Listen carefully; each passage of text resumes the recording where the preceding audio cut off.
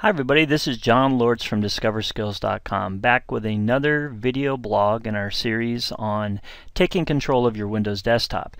Now, first thing you'll probably notice today is that I've gotten rid of all those messy icons that you've seen in the last couple of videos, and in fact, I have taken my own suggestion and right here inside this little folder that I created, and we talked about this in the last video, but inside this folder, if I double click, everything from my desktop that you saw earlier is sitting in here. So I've cleaned things up a little bit so that you don't have to sit and stare at those during those videos.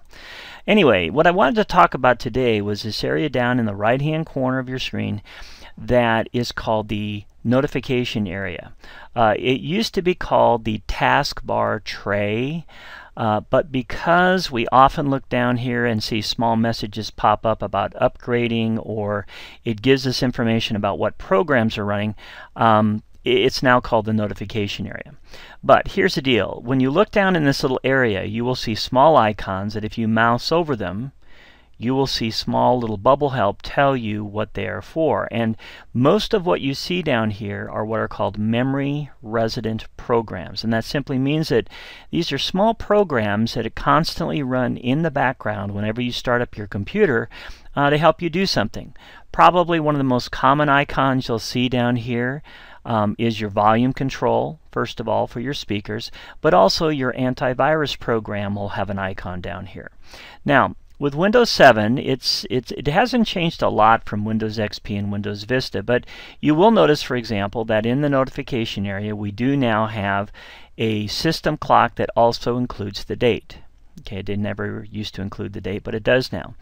And you'll also notice here too that when you look down in this area, okay, there is, in my case, a little arrow. Okay, whenever you first install Windows, the notification area is set up so that it only takes up a small part of the actual taskbar.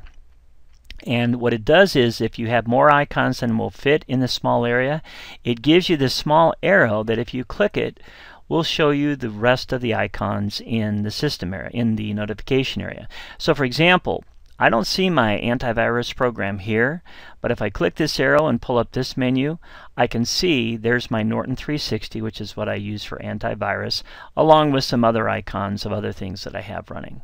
Okay, so point is, when you look down here, if you want to see all of your icons, you click this little arrow and it will show you the rest of them. Okay, now second thing is that with some of the icons that you see down here, right-clicking will bring up additional options about that icon. For example, this little blue box that you see here, you may not have this on your computer, but this is an icon for an online cloud service I use called Dropbox. And if I put my mouse on top of it and right-click, you'll see a menu shows up that is specific for this Dropbox icon, and I can do certain things directly from it here. If, for example, I go back here, click the arrow so that I can see my antivirus program, and right-click on it, you'll see that these are various options I have for my antivirus program. Alright, so the point is, again, this notification area shows you icons of programs that are running in the background, and by right-clicking you can oftentimes pull menus up that allow you to change the way those programs are working. Now, what I really wanted to get to today was talking about customizing this area, and this is something that's fairly new for Windows 7. The customized area means you are the one who decides whether most of these icons show up or not. To get to the customizing screen, I have a couple different ways I can do it. First of all, if I just come down and click the arrow, you probably already saw that there was a customize option right here. And if I click on it, it will take me into that customization window. Now, I'll show you this in just a second, but I'm going to close it for right now, and I want to show you the second way to get into this customized notification window. If I mouse over the taskbar and right-click, and then go to Properties, it pulls up a window that has tabs for me modifying the taskbar, the start menu, and toolbars. In this case, since I had clicked on the taskbar, that's the tab that is visible immediately. There's different things we can do to the taskbar here, and we'll leave that for another video. But right here is what I want to focus on. Here is where it says notification area. If I click on customize, I will get exactly the same window you saw just a moment ago, where I can customize the way this works here. Okay, now let's take a look at this window. The first thing I want you to notice is right down here at the bottom. Notice that there's a checkbox that says always show all icons and notifications on the taskbar. If I check that, notice that I don't even have to leave this window, but look down here at the bottom. See how suddenly now I can see all of these icons? Okay, let me go back here and uncheck it. Watch what happens. It now again is collapsed, and I can see the little up arrow where I have to go to see the rest of the icons. Okay, so that's the first thing you might want to consider to do or not to do. Now, I'm going to check it again. Notice that I've done that. Now, okay, up on the top of the screen, all of these options have changed. Okay. The reason that happened is because this area up here is where you can actually say, I do or don't want to see these on the notification area. This option says always show all icons, which overrides all these up here. Okay, so the point is, with this checked, I can't do anything with the icons individually. If I uncheck it, now I can go to each individual icon that appears in the notification area, and I can make changes to it. So for example, let's use our volume control as the example here. For volume control, here's a little menu that says, right now it says show icon and notifications. If I click on the drop down for it, I can choose to hide the icon and the notifications. Now watch the corner as I click on this. Notice no volume control. Okay. If I click on this and then say only show notifications, the volume control still is not there, but if that little program were to have something that it needs to notify me about, it would appear down here. Okay. Now I'm going to turn this back on because I like having the volume control, and I want to scroll down here for just a moment and look at my antivirus program. This is maybe going to be a better example. Okay. Notice here it says only show notifications. Okay.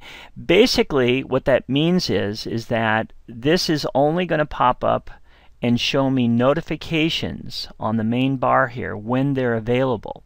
If I choose to show icon and notifications, notice what it does. It makes it visible right here all the time on the bar. If I choose again to hide icon and notifications, now it's gone, and if Norton or if Semantic Antivirus comes up with something it needs to tell me, it will not notify me. When I have only show notifications chosen, it doesn't appear on the main bar, but it will pop up and tell me if something happens. Okay. Now, yes, it still is right here. Okay, but when it talks about showing, what we're talking about is showing right here on the main bar. So here's the point.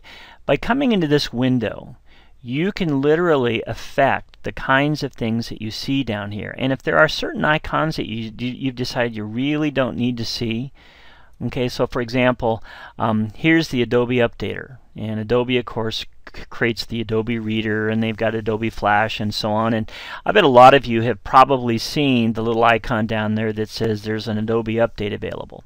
Well, if I come up here and say Show Icon and Notifications, notice that little icon is there all the time, even though it doesn't need to be.